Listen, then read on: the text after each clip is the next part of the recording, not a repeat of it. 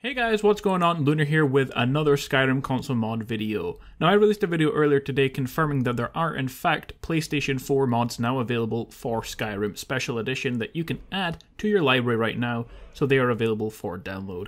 And so in this video I have 5 confirmed mods that you can download for Xbox One and PlayStation 4. Now obviously going forward there are a lot more Xbox One mods than PlayStation 4 mods, but I will try and add as many PlayStation 4 mods to these videos as possible in the next couple of days as we get closer to release. So we're not going to waste any time, we're just going to get straight into number 1. First up we have Hearthfire Building Material God Chest. Adds a chest full of everything one could possibly need for building your house in Hearthfire. Not only are building materials included, but materials for all of the trophies are included as well. And it warns you here that not to store anything in these chests as you will lose them. Please note that sawn logs cannot be added to the chest as they never placed in your inventory to compensate. The chest contains a silly amount of gold for you to buy them instead. The chests are located in the main building sites outside of all the houses. You will see their locations in the screenshots that you can see in the video. Also adds trapdoors leading to the QA smoke testing cell where you can find all the items in game. Enter at your own risk, it warns. They are located in the same area as the chests.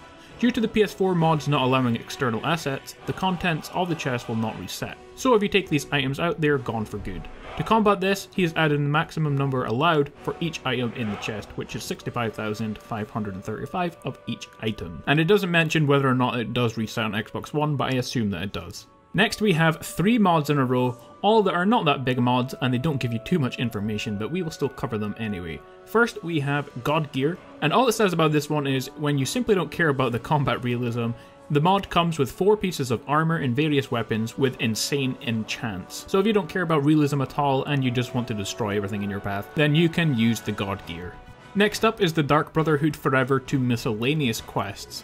It's just a small fix to a main quest and it switches it into a miscellaneous quest rather than it taking up space in your main quest journal. The capstone quest for the Dark Brotherhood questline, Dark Brotherhood Forever, will be listed as a miscellaneous quest in your journal. So this infinitely repeatable quest is a better fit there anyway, rather than as someone to clog your main quest journal. So that is all this mod does, and there are plenty of other ones like this that have just came out for Xbox One, and I will go over those in a separate video, but this is the only one out so far for PS4. The 4th mod is Dovahkiin Keep. Large castle that can hold a lot of armor and weapon with well over 100 mannequins, allowing you to create every possible armor combination that you can come up with. Again, this one doesn't come with any more information than that, so this is definitely one I will have to go over in a mod showcase to give you guys a lot more detail on what this mod is about, but based on the pictures, it looks really cool anyway. Our 5th and final mod is Scroll Crafting, and this is a really cool mod. Tired of having to level up your magic skills for hours just to have some decent spells? Not to mention the amount of magicka needed for high level spells. Do you also feel like scrolls are just used to make quick coin because there's not enough of them in the game? Well, this mod changes that. With scroll crafting, you'll be able to craft every single scroll in the game with basic items that you find around the world. The crafting system also features its own specific perk through the enchantment skill tree. In terms of features, you get 85 craftable scrolls, a new perk system, crafting of paper rolls for scroll crafting, brand new crafting table unique to scroll crafting, guide to scroll crafting book, player dungeon with inscription table, items to get started, and a player owned bed, player owned chest in front of the bed for safe material and scroll keeping, and easily accessible via the College of Winterhold. To craft a scroll, you will need inkwell and a quill in your inventory. These items will not be removed upon scroll crafting. You'll also need a minimum of 1 paper roll and 1 charcoal, so they've tried their hardest to make this as real as possible.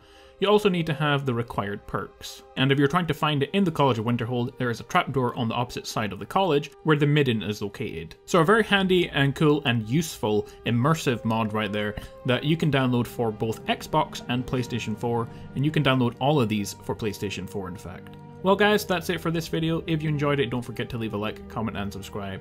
I will be back tomorrow with another 5 confirmed console mods, although I'm not sure how many of them will be available for PlayStation 4. As always, don't forget to leave a like, comment and subscribe, and I will see you all next time for more Skyrim Special Edition.